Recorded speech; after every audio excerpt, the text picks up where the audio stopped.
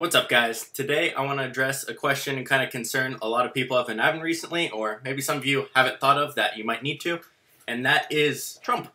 So, many of you heard he might be, or he wants to put like a trade restriction or a tariff or something of that sort with trading to China. So let me go over this article real quick with you. It's just the beginning. I've been sent a couple of these. So it says, Monday he authorized his top trade official to look into whether China's guilty of intellectual property theft, blah, blah, blah. Move could eventually lead to trade sanctions. Called action a very big move against practices that cost our nation millions of jobs and billions of dollars each year. Now, why would he do this? It's obvious. It's better for the economy if everything stays in the U.S. Is that reasonable? Probably not. I'm not going to get into that aspect. But how would this affect you? Would it be the end of Amazon since, oh, we can't get it from China, or it's 20% tax. So there's a couple things that could happen. I'll tell you what I think is going to happen, but no one really knows, and how to adjust if any of these do happen. So first thing, nothing happens, nothing changes, okay? I don't think that'll happen. I think there might be a small change, but I'll talk to you at the end about how we'll adjust. So second thing is he could put a tariff on it. So is that just like a tax on anything imported from China? Now, Germany already has this, and people still sell on it. It's 20%. Germans have that, and they can still get profitable products. Why is that? Why, if they have to lose 20%, how are they making any money if their margins are like 30? Well, everyone in Germany has to pay that tax when it's imported, so prices naturally increase. So that would be the same thing here. Let's say he puts a tariff. Let's just say it's 20%. Do you think your competition's doing the same thing as you? They're sourcing it in China, they're bringing it here. Most likely, 95% of them are doing the same thing as you. If there's a 20% tariff, let's say put on, even 50%. That just means prices are going to rise by that much, and it'll eventually even out like that. Now, that's one option. Now, some people might stick with that. Now, what else could you do if there is a tariff on things imported from China? You could source in another country. India works. I've heard, what did I hear? I think Czech Republic was pretty good. There's so many other places you can source, and you can start looking locally if you want. That would make things easier, shorter times. Yes, it might be a little bit more expensive, but you have to compare. Is it more expensive than if there was a tariff on it? Is it 20% more and whatnot?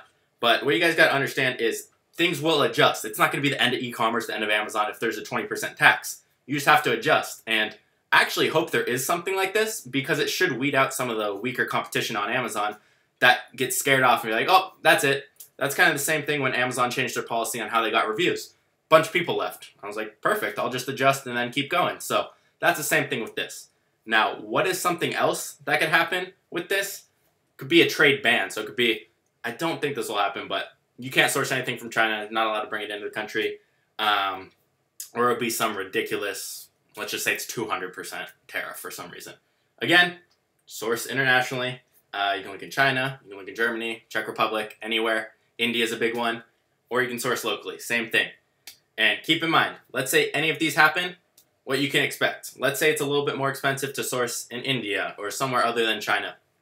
Prices will slowly rise a little bit to whatever it is. It'll even out and everything will go back to how it was. You just have to learn to adjust to what's happening. It'll never be the end of e-commerce no matter what happens with this. People always find a way. Let's say, now one thing that could happen, which I don't know, it might, is let's say he does put a tariff. Let's say it's 20% on anything imported from China. You know how much that will affect Chinese suppliers? How many people in the U.S. are importing? Their prices will probably drop too. So it'll create an equilibrium between the supplier and with the prices on Amazon. Now, I look at this as a benefit. You can't look at it as like, oh, it's going to cost me more money now. It's going to be more difficult. I'm not going to make as much money. It's, okay, I just have to change what I'm doing. It's going to get rid of some of the weak competition that's just doesn't know what they're doing and doesn't know how to adjust.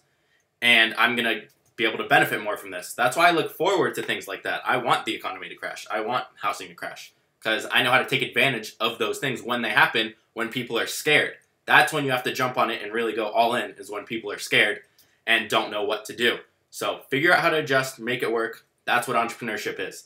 It's adapting to changes and being the first to do it and kind of taking advantage when people are scared and whatnot. And that's all this is. If you guys have any other concerns and whatnot, now I might have said something wrong here. I don't know exactly what this was. I just wanted to talk about what might happen with what he's talked about previously. So if you have any other concerns about Amazon, things that might affect it like this, I'd love to do more videos on this and talk about them.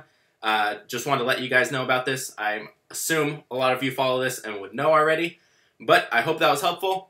Leave me some comments on what you guys think will happen and how you would adjust, and I will see you guys tomorrow.